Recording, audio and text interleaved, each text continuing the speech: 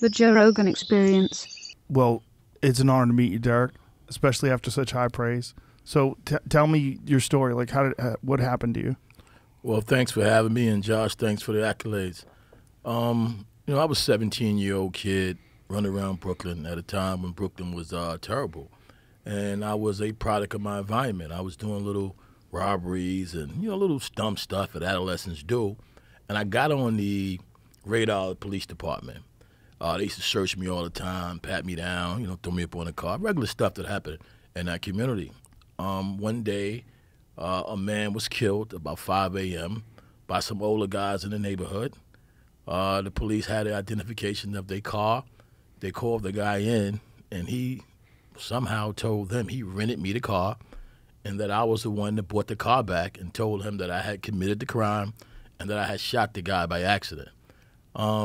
And that was my first real experience with the criminal justice system, because it was a murder. I'm like, murder? I did a couple of robberies. I did some petty stuff, but murder, that's not me. So, what was amazing to me is, number one, nobody would have gave me their car at 17 years old, right? Any cop would have known that this guy wouldn't have gave me his car. But they arrested me, and they charged me with murder. And I was convicted by a jury because they admitted grand jury testimony of a witness who came before the court and said, I never seen this guy at all. The police made me lie in the grand jury and say that I seen this guy. I'm not testifying. I refuse to testify. I'm not going to get up there and perjure myself. The judge told the prosecutor that day that they were dismissing the case, that if they don't get another witness, this case is going out of here. Judge's name was Lombardo back then. This was 1983. I went back to Rikers Island that day. We came back the next day, and the judge said that he thought about this all night, and he felt that the only person would benefit from this witness not testifying would be me. Therefore, he was going to allow the prosecutor to admit their grand jury testimony as evidence in chief at my trial, and I would forfeit my right to confront the witness and let the jury hear the truth, that she never saw the crime. So that was my first real experience. I was a young knucklehead. The lawyer that I had at the time, Candace Kurtz, said, look, young man, get your head out your ass and you better read these cases and you better see what's going on, like they're railroading you. She took the stand and told the judge what the witness told her, and I was convicted. I was sentenced to 25 years of life, and it was at that moment that I know that I had to study law, that I had to really dig deep in the books, and I did it. New York State, thank God, had a law library. They had all the books in the world. All you had to do was apply yourself. And I spent the next 5 and 6 years working on my case. In 1987, the appellate division in that case found that the judge had no evidence whatsoever that me or anybody acting on my behalf had threatened this witness, did anything improper. And that the judge was right. There was no evidence that can prove that. So they reversed the conviction, and I was able to get out of prison after 6.5 years. Unbeknownst to me, there was a rogue cop by the name of Louis Garcella who felt that I didn't do enough time for this conviction. He didn't like the appellate division decision. 8 months later, I was in New Haven, Connecticut at a unisex salon that I had owned at the time. He came in that store and arrested me, told me I was going back to Brooklyn for a murder. And I'm like, a murder? Like, this can't be true. Like, again? Like, how many times has this happened? Went to New York. I was processed. About a year later, I went to trial. I was convicted. They brought a witness in by the name of Jewel Smith, who said that she was present at the murder when her boyfriend was killed, that I was a gunman. I had a gun in my hand, and I shot this individual several times with this gun. But her original statement to the police said she wasn't there, that she never saw this crime. She was around the corner at a store. When she came back, her boyfriend was dead. The jury never heard that statement. But in any event, the ballistics evidence proved that this guy was shot with 2 different guns, that he wasn't shot in the building where she said he was shot at, but he was shot outside in the street. Despite this evidence, I was convicted. After I was convicted was when I learned that she had first told the cops at the crime scene she never saw the crime, but she had told it to a different detective. So I made a pro se motion to set aside the verdict. And in the motion, I argued that this detective that never came in that she gave the statement to could prove my innocence. And the judge ordered a hearing. For a year, he said, I can't give this guy a day in jail, let alone 15 years, which was the minimum. I want this witness to come back. The prosecutor said, I'm not calling her. And the judge said, if you don't call her back, this case is going to a new trial, right? they called her back, and she admitted that she never saw the crime, that the detective, Louis Scarcella, told her what happened and told her that if she didn't get up here and say that I committed the crime, she was going to jail. She was on parole. Her boyfriend was a felon that just got out. She had kids. They said, you're going to jail. She said, what was I supposed to do? Here's the system telling me this, that if I don't come in and say this, I'm going to jail. And I came in and said it. The judge ruled a year later that, again, he felt that he said there was a common thread of strings. I manipulated this evidence. Again, I called the detective. The detective came in and said exactly what the witness said, that she told him she didn't see the crime, that she was beat up and took to the precinct and told she was going to jail. Now, had that jury heard that, there'd have been different results. At the trial, they told the jury that her first statement was the most important statement in this case, and that when the police arrived on the scene, she didn't hesitate. She said, Derrick Hamilton, somebody I know my entire life, committed the crime, which wasn't true. In fact, she said the truth, which she didn't see the crime, that she was somewhere else. I was sentenced to 25 years of life. I filed numerous post-conviction motions after post-conviction motions. Every time a judge gave me a hearing, every time he said he can throw the case out, every time he said he was troubled by this conviction, the prosecutor would come in and tell him I'm a bad guy, that this is not somebody you want to release, that, you know, they put imagined harms and make a judge think that I was the most terrible person in the world. And he would deny the motion every single time. You know, I filed numerous motions, numerous post-convictions. I did everything you could imagine to prove my innocence, but to no avail. I began going to parole board around 2009. It was a very traumatic experience for me because at that time, the parole board wanted me to admit guilt, and I wasn't going to do that. I'm not going to come in and say I killed somebody I didn't kill. I'm not doing that. I don't care what you say, and I had to challenge them and fight them for 2 years. And then my family went out in protest, and we got a Daily News article put out that said that I would be free if the court would just basically give me justice. If they just give this guy a fair shot, he'd be home. So it changed the mentality of the parole board. They looked at all of my evidence, and they said, you know, based on the evidence that you presented here, we believe in your innocence. Like, this evidence speaks for itself. Even the judge said you was innocent. I don't know what you're doing here all these years. And they released me. And at that point, I began a crusade, because when I was in prison, there were several guys. We built something called the Act Your Innocence team. Guys who I was working in the law library, so I would read guys' case and check them out. So what I had to do was get families together, get people to come together and bring their families and say, look, let's send these people to City Hall.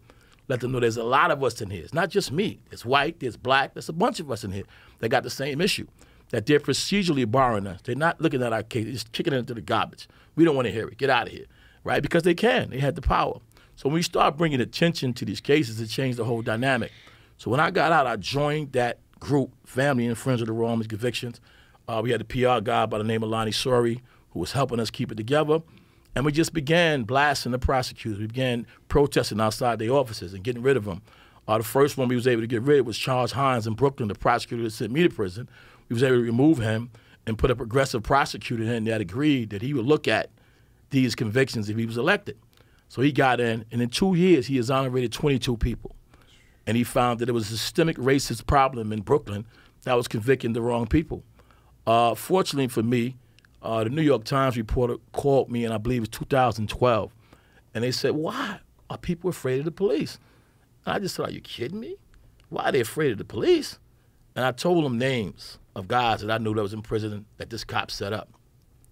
And a lawyer had contacted me and said that he was working on a case which this cop framed another guy by the name of David Ranta. And he said, in 2 weeks, there's going to be an article in New York Times that exposed this cop. And I told the New York Times reporter that. And I said, look, in 2 weeks, if it comes out, you come back to me and I'll take you to these guys.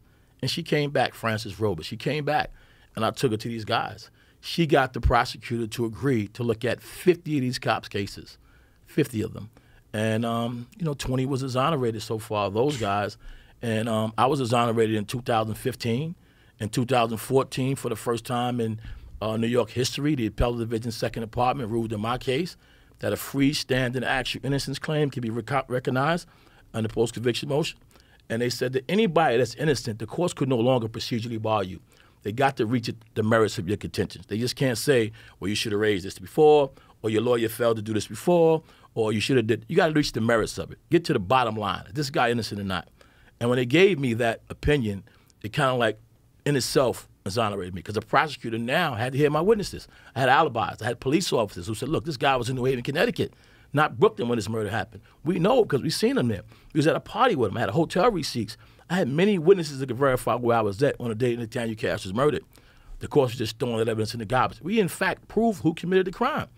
The real murderer was present when the cops arrived. He was on parole for manslaughter. They took his name down, but never even investigated who he was. So we had a lot of evidence. We had a witness who was there, who identified who was there, identified why the guy was shot. There was a 911 call that said 3 male blacks fleeing in the red car. He admitted they was in the red car. So they were just overwhelming evidence of my innocence, but courts was just throwing it in the garbage because the prosecutor lied to them and said he's a bad guy. So my experiences taught me that, there's a lot of innocent people. I was in prison, man. Look, one thing about prison, and I tell people, they say, hey, everybody says they're innocent. That's not true, right? They may tell a lawyer that, but they're not going to tell a guy in the neighborhood with them that. I know you're guilty. I was with you. I know what you did. You told me. Everybody tells me. You're from the same neighborhoods. So it's a small minority of people that's in the law library every single day. If you go to the yard, guys is working out in the weight pile, right? They're playing basketball. But the innocent guys is in that law library every single day trying to find a way out. And that was me every single day. And I studied every book in there. I taught law classes, and I became very good at it. I mean, I was surprised. I know I went to college, right? When the lawyer gave me the first 2 cases and I read them, I was surprised how well I knew the cases. I was surprised how I comprehended them. And it was because of that that I kept going. And I found a civilian who liked me. He was working in the law library. And the first test I got was a 44. And he said, look, man, I'm not going to waste my time. You got to explain what that is. What a 44? A 44 was my grade on the test. I took a test. The first test he gave me was on the Constitution of the United States. I had to learn the 4th, 5th, 6th, 8th, and 14th Amendment. And I failed. I was playing. And he said, look, you're not going to waste my time. You're smarter than that. He challenged me. Next time I came back, I got a 97. So from that point on, I just started studying. I started gravitating to the older guys that knew more than me. Because I was young, they was willing to teach me. And I was like a young sponge, and I just loved what I did. I became passionate about it. And that's why I'm here now. Derrick, what kind of repercussions are there for cops that do things like this? None. I mean, in our case, the statute of limitations had ran out on this cop. And let me just tell you about this cop. He didn't just do it in the police department. He left the police department, went into the DOE, the Department of Education, and he did it there. He framed the guy in the DOE. They later found out the guy did nothing wrong. They had to reinstate him. This is just his nature and his character. He just gets away with it? He gets away. What's his name? Louis Scarcella. And he's out there still? He's out there. He's still getting a pension. The city is still paying this guy. We still got cases today that we are fighting in court for him. James Jenkins, Nelson Cruz. They still actual cases that we're litigating. How many people do you think that guy wrongfully put in prison? I'll tell you something that I didn't even tell you, Josh, about this one. And this guy worked on over 200 cases. My father was killed in 1988. He was the detective on that case. And I'll tell you something about that. He said that one of the guys snatched a confession out of his hand and ate it. I didn't believe that. I said, as much as I want people who may be responsible for my father's death, I can't trust this guy. I can't take nothing he say to be truth, right? Just recently, that case was overturned. Samuel Edmondson case because of his sloppy police work. So he says 200 cases he worked on.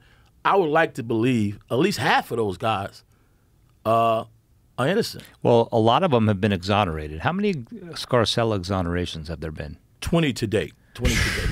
How does a guy not just get locked up immediately for that? And when he testifies, he has 2 lawyers with him now, right? I've never seen a witness come to court and have 2 lawyers standing with him. We object to it all the time. But, I mean, this is how much of a criminal he is. He had 2 lawyers standing with him all the time to try to protect his rights. And he don't remember anything now. Like, he don't remember, of course, he don't recall nothing. You got to bring the police reports to him and say, that's your signature. Did you do this? But he don't remember anything, of course. Selectively, he don't remember anything.